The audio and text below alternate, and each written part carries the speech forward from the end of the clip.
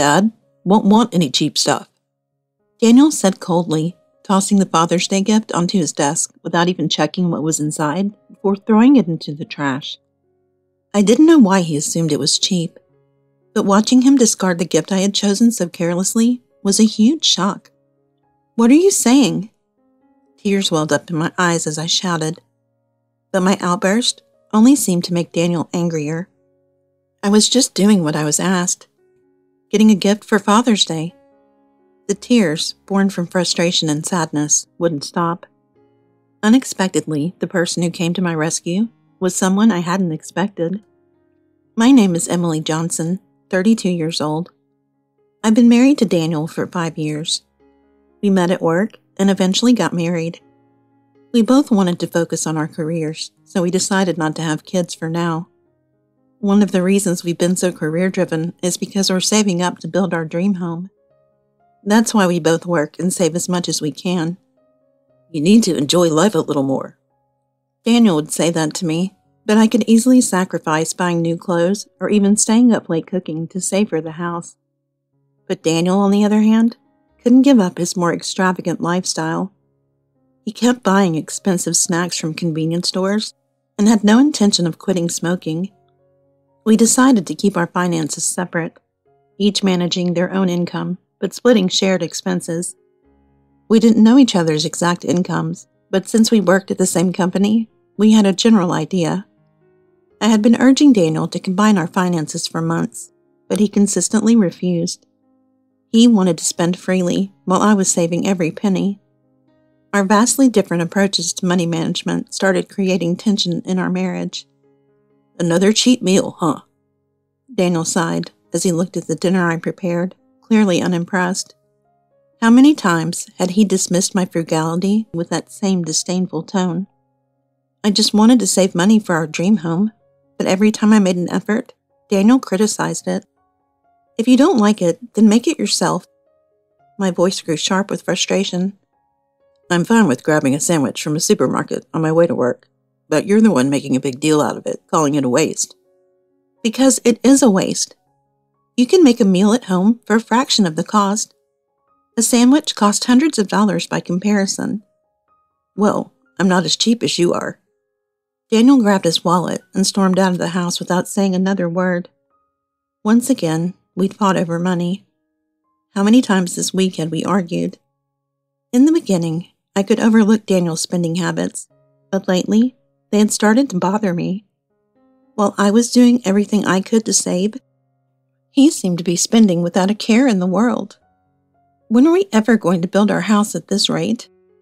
I sighed, covering the untouched breakfast and putting it away. At some point in Daniel's mind, I had become a penny-pinching wife, obsessed with saving every dollar. Father's Day is coming up, right? Don't forget to get something decent this year. Daniel said this as he glanced at the calendar while we were having dinner. Every year, I was the one to buy his parents gifts for both Mother's and Father's Day. Meanwhile, Daniel never bought anything for my parents. So every year, I had to buy gifts for 4 people, both sets of parents. Don't mess it up like Mother's Day. Get something nice for Dad this time. Daniel chuckled, clearly thinking he was being funny, but his comment only angered me. For Mother's Day, I had picked out a gourmet cake, which his mother had loved. But Daniel had wanted to give jewelry instead. He had complained endlessly until the gift was delivered. If he was going to be so picky, why didn't he just choose it himself? But of course, Daniel was too busy to bother. I have my own job, but somehow, I'm always the one who ends up picking out the gifts. You're just going to complain again, aren't you? Just make sure it's not something cheap. His tone was getting increasingly irritated, as it always did when we talked about gifts. I sighed deeply. This is why I hate this time of year. Daniel always left the shopping to me, but would never hesitate to criticize my choices. Despite my frustrations, I did what he asked and began researching Father's Day gifts online. I thought something consumable like cake would be a good idea, but Daniel hated it. I muttered to myself while scrolling through my phone, searching for ideas. I looked at the time. It was already 12:30 a.m. I need to go to bed. I've got work tomorrow. Exhausted, I turned off the lights and lay down in bed, hearing Daniel snore in the next room, completely carefree. For the past 3 nights, I had been staying up late trying to find the perfect gift. "This watch looks good," I whispered to myself during a break at work, browsing for a gift. "Daniel can't complain about this one. It's expensive enough." I wasn't about to let him accuse me of being cheap again. I should probably see it in person, though. I'll check it out this weekend. I didn't want to risk ordering something online that wouldn't meet Daniel's standards. But I wasn't sure if the watch would suit his father, so I decided to consult with his mom first. "I'm thinking of getting your husband a watch for Father's Day. What do you think?" I sent her the link to the product, and she responded quickly. "That's a lovely gift. Thank you for always being so thoughtful. He'll love anything you choose, but please don't feel pressured to get something too fancy." Her kindness made me wish Daniel had inherited some of it. After getting her approval, I decided to head to the store that weekend to see the watch in person. "I'm heading out now." "Okay, have fun." "I'm going to get your dad's gift. Aren't you coming?" I couldn't help but say it, frustrated that he wasn't willing to help. "I'm tired. I just want to relax at home." I left the house without another word, knowing it was pointless to argue. I arrived home around 7 p.m. after spending the day at the store. "I'm back." I placed the bag with the gift on the living room table. "What took you so long? I'm starving." Daniel grumbled from the couch, where he'd been lying all day. He hadn't moved an inch since I left that morning. "You're an adult. If you're hungry, make yourself something to eat." I couldn't believe I was being scolded after spending the entire day picking out a gift for his dad. "It's just a gift. You could have ordered it online. What's the big deal?" I wanted to make sure I got something good, so I went to the store in person. "Why are you giving me a hard time?" I let out all my frustration, not holding anything back. Daniel was clearly surprised by my outburst. "So what did you get?" he asked, trying to change the subject as he pointed to the bag. "Here." I hesitated as I handed him the watch, unsure if he'd like it. Daniel glanced at it, barely paying attention, and tossed it into the trash. "I told you, I didn't want cheap gifts." He stormed out of the room, leaving me stunned and speechless. I couldn't believe what I had just witnessed. Tears started streaming down my face again. As the shock settled in, "What do you think you are doing? Do you even know how much thought I put into choosing that gift?" My voice cracked with anger and hurt. "It's Father's Day. You don't give cheap stuff like that. It embarrassed me in front of my dad." Daniel snapped back, heading towards the bedroom. "How can you say that without even knowing what's inside? You didn't even check." I shouted at his back as he walked away, but Daniel turned around, just as furious. "I can tell by looking. The cheap wrapping, the cheap bag. It's exactly the kind of thing you'd buy." With that, Daniel slammed the bedroom door shut behind him. Left alone, in the living room, I cried. Just then, the front door opened, and in walked Daniel's mother, Karen. "Emily, what's going on here?" Karen rushed over to me, concern written all over her face. "Mom, what are you doing here?" "What did you do to Emily?" Ignoring Daniel's question, Karen headed straight for the trash can. "Is this the gift?" She pulled the gift out of the trash and placed it carefully on the table. "Wait, how did you know about the gift?" Daniel looked bewildered as his mother's knowledge of the gift sank in. "I asked her for advice. I didn't want you to complain again, so I made sure to consult with your mom." I wiped my tears and began explaining everything to Karen. "Emily put so much effort into choosing this. You should be ashamed." Karen placed the gift on the table with care, her voice filled with disappointment. "But it's still cheap, right? There's no way this is good enough for Dad." "How can you say that without even looking at what's inside?" Karen snapped, her voice rising in anger. It was the first time I'd ever seen her this upset. She tore off the wrapping paper, revealing a box with the Rolex logo clearly visible. "A Rolex?" Daniel's face turned pale as he saw the brand. "That's right. Emily went all out this time because you complained so much about the last gift, and you threw it in the trash without even looking." Daniel stood there, looking like a scolded child. I couldn't help but chuckle a little at the sight. Where did you even get the money for this? You're always talking about saving money, acting like we're poor. I've been saving for this gift. Just because I'm careful with money doesn't mean I don't know how to spend it when it matters. I spoke with a mix of pride and frustration. Daniel, looking defeated, muttered under his breath, I would have preferred spending that money on something fun like a trip or eating out. He muttered, sulking as he slumped back into the couch. How can you still be saying things like that? Karen yelled, furious. Daniel quickly sat up straight, startled by his mother's tone. You have no idea how hard Emily's been working to save for your future. Karen scolded him harshly, while Daniel looked down, unable to meet her gaze. But I just wanted to do things together, like any married couple. That's why we save, right? Saving for the future doesn't mean you get to waste money on every whim. Karen's words cut through the air, leaving Daniel silent. The room grew quiet for a moment, until Karen spoke again, this time more softly. Daniel, you've never had to worry about managing money like Emily has. You just hand over your paycheck and think that's enough, but it's not. Do you know how much it really costs to build a home? Daniel finally seemed to understand the gravity of the situation. I didn't realize. You should be apologizing to Emily, not me. With that, the Father's Day drama seemed to come to a close, thanks to Karen's intervention. I'll be heading out now. Daniel, you should treat Emily better from now on. Karen stood up, ready to leave. Thank you for everything today. Please give my best to your husband. I stood up too, expressing my gratitude. Don't worry, dear. Us women have to stick together. Karen gave me a warm smile as she gathered her things to leave.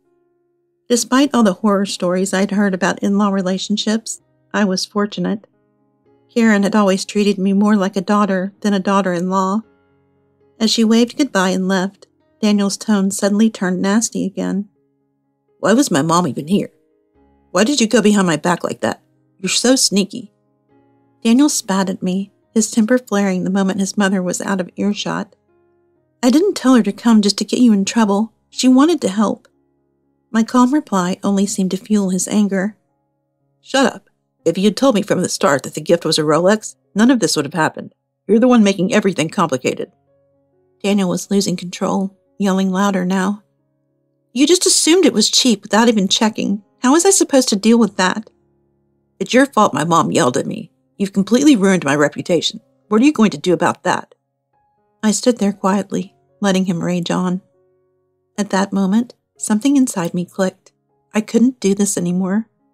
Sorry, I should have made it more obvious it was expensive.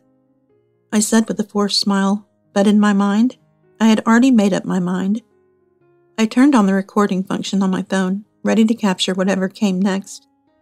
Why are you smiling? This is serious. I don't think I can trust you anymore. Maybe we should just get a divorce.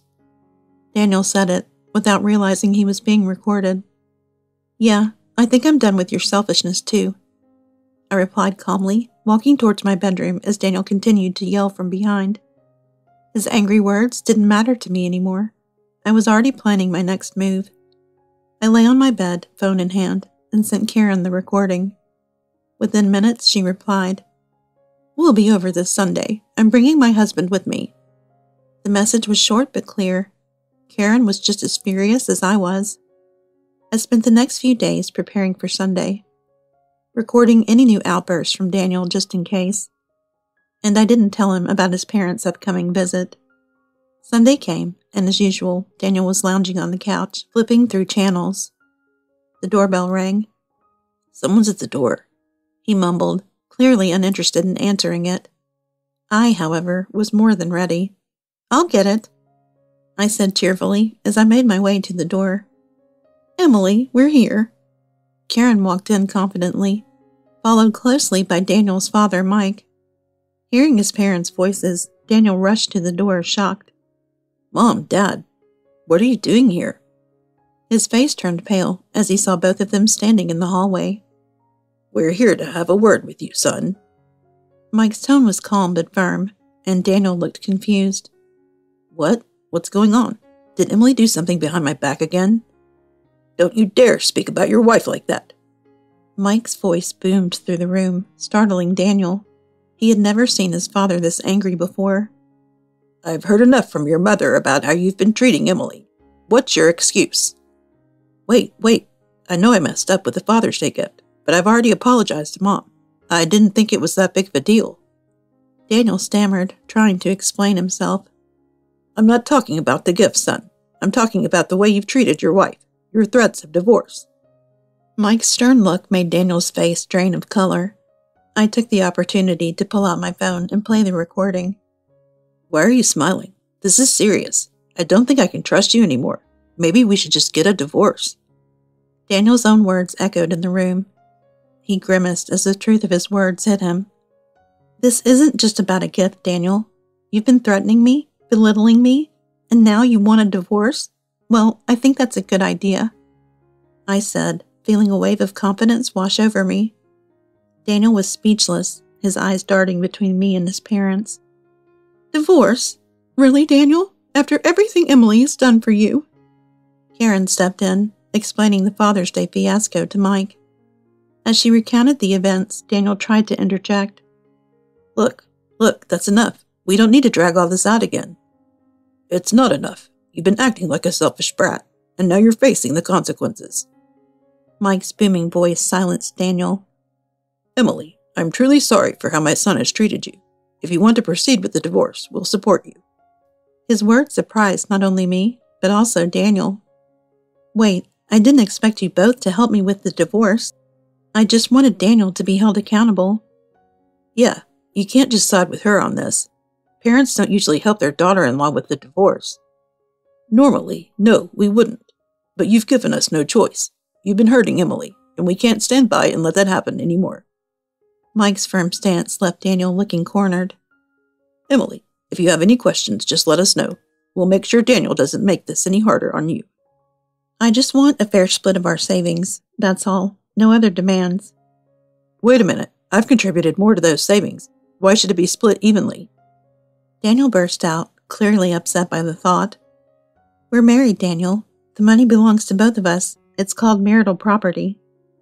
I calmly explained, as if I was talking to a child. I don't care. It's not fair. Daniel raged, stepping closer to me, but Mike quickly intervened. Emily's right, and frankly, after everything you've done, I think she deserves more than just half. Mike turned to me with a sympathetic look. I insist you take the full amount, Emily. Consider it an apology on our behalf. I was stunned. That's not necessary. I only want what's fair. Half is fine. I tried to reassure them, but Mike shook his head firmly. Mike's right. This is the least we can do for you. Even Karen backed up her husband. This is ridiculous. How can you guys do this to me? Daniel looked like he was about to cry. After everything you've done, Daniel, you should consider yourself lucky we're not doing more. Now stop acting like a child. Daniel had no response, and his parents' decision was final. The divorce, which I feared would be messy, was wrapped up quickly with the support of my in-laws. Daniel, still furious, was dragged out of the house by his parents, leaving me alone in the quiet, peaceful home I had longed for. It felt surreal, like I was in a dream. I pinched my cheeks to make sure it wasn't. It hurt. I had just divorced a man who had undermined all my efforts to build a future. After the divorce, I shifted my goals. Instead of saving for a house, I was now planning to travel the world. I hadn't touched the money Daniel's parents had insisted I take. I wanted to save it for the future. For now, I was still focused on work and saving, much like before. But now, the freedom I felt was exhilarating. And between you and me, a promotion might be in the works. Life after Daniel was better than I had ever imagined.